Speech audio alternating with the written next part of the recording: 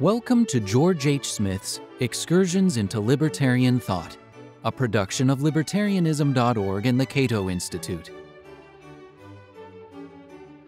John Locke, Hermeneutics and Labor. I previously noted the different interpretation of John Locke's political theory. The traditional interpretation, according to which Locke is a seminal figure in the history of classical liberalism and the theory of limited government, has always seemed obvious to me, especially if we focus on Locke's fundamental ideas rather than on his inconsistencies. It's not unusual, in fact, it's the general rule rather than the exception, for philosophers of every stripe to lay down basic principles and then fail to apply those principles consistently. Locke was no exception. So it's an easy task to cherry-pick certain anti-liberal passages from his writings and then use them to undercut his liberal credentials. Although it's legitimate for the historian to call attention to those instances in which a philosopher defended views that conflict with his basic theoretical system, it is not legitimate to elevate those inconsistencies to the status of fundamental principles that present his perspective as a whole. It was with good reason that many subsequent classical liberals viewed Locke as a key figure in their tradition. They understood the crucial difference between Locke's fundamental principles and his occasional failures to embrace the logical implications of those principles. For various reasons, it may take decades or even centuries for consistent conclusions to work their way to the surface of a philosophical system. And those conclusions may be quite different from what the original philosopher intended. Unintended consequences emerge as surely in the realm of ideas as they do in the realm of actions.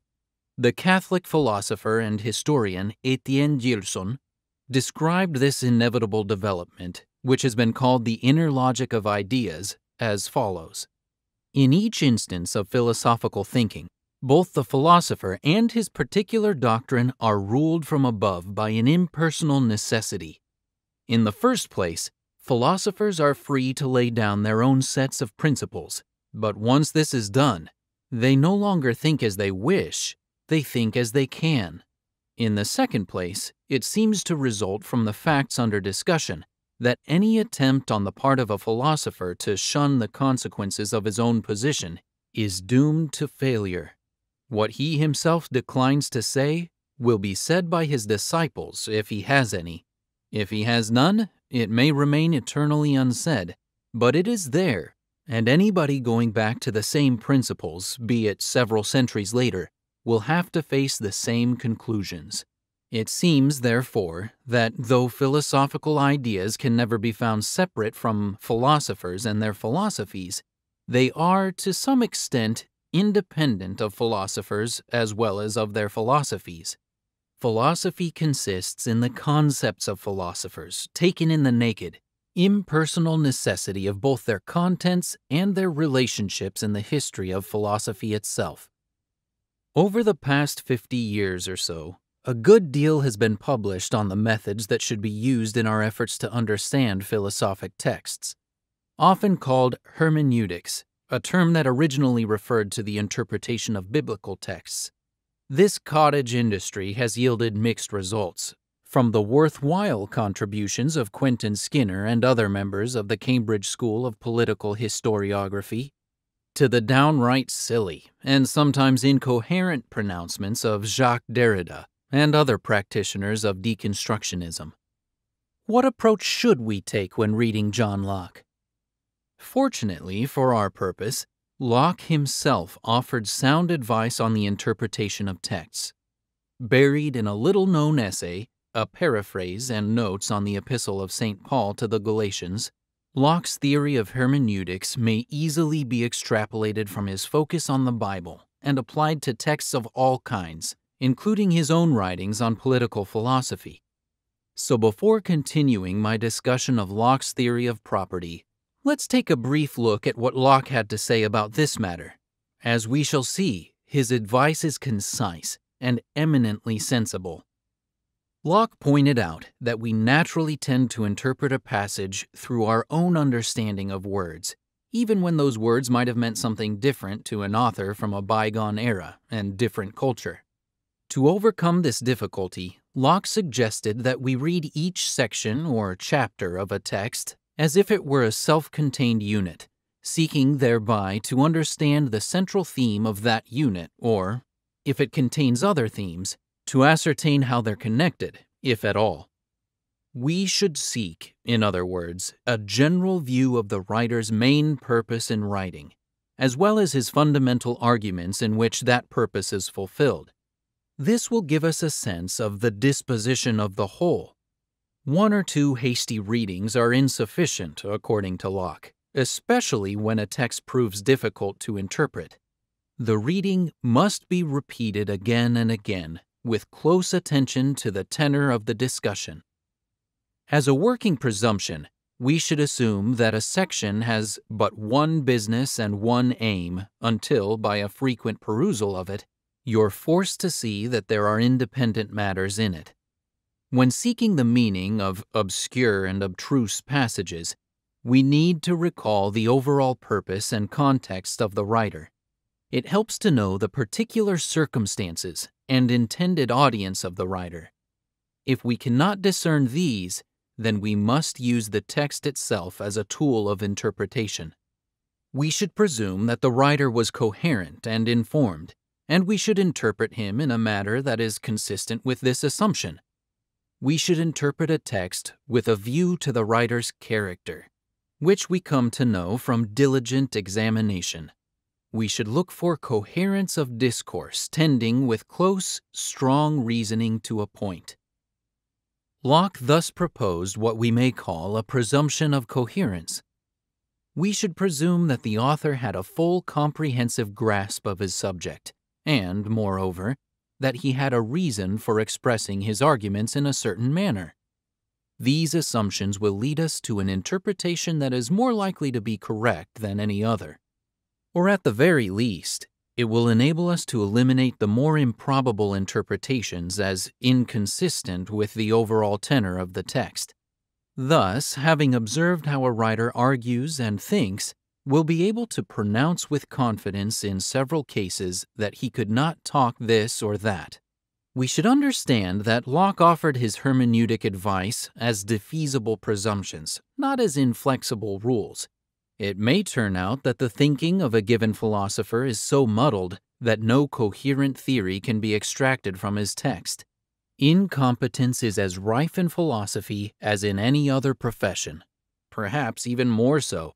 As Descartes observed, there is no position so silly or implausible that it has not been defended by a philosopher at some time or other. Generally speaking, however, the philosophic classics such as Locke's two treatises of government are classics for a reason. Unlike period pieces that have little interest, except to historians, after the controversies they addressed have passed, and unlike those incompetent forays into philosophy that are more on the order of raids, a classic typically paints with broad strokes by establishing general principles that are applicable beyond the specific problems that a given philosopher was addressing. In other words, even though a classic was written within a particular historical context, its relevance is not confined to that context. Now, having ended my mini-lecture on hermeneutics, I shall return to Locke's justification of private property, a discussion that will be continued in future installments in this series.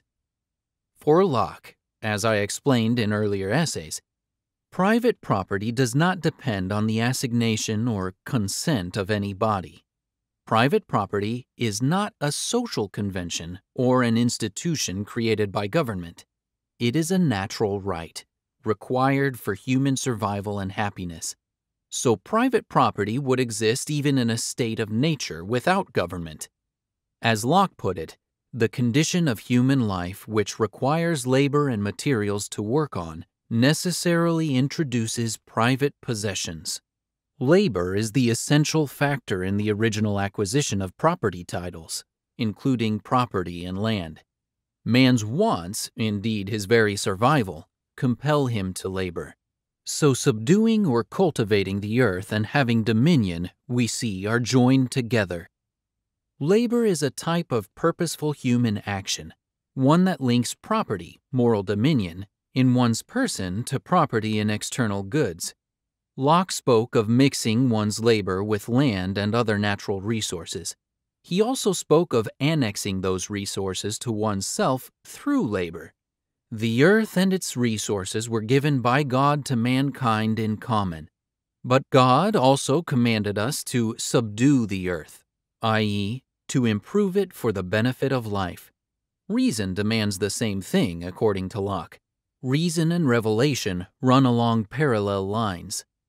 But natural goods can further human life only if they're appropriated for individual use, and they can be appropriated only by means of the rational and purposeful activity known as labor. And since, morally speaking, our labor is inseparable from our self-ownership, to expend labor on a previously owned object is to mix something that belongs to us alone, our labor, with a common resource that previously could be used by anyone. Thus, again from a moral point of view, private property, justly acquired, becomes an extension of the self. To rob a person of his property is to confiscate the effects of his labor, and this, in turn, is to deprive the victim of his basic means of survival. Force and fraud are the two basic methods by which a criminal attempts to profit from another's labor, which he had no right to. To summarize, when we mix our labor with unowned natural resources, fruits of the earth, non-rational creatures, and land, those resources become our private property. The labor that was mine, removing them out of that common state they were in, hath fixed my property in them. This has been Excursions into Libertarian Thought, a production of Libertarianism.org and the Cato Institute. To learn more about libertarian philosophy and history, visit www.libertarianism.org.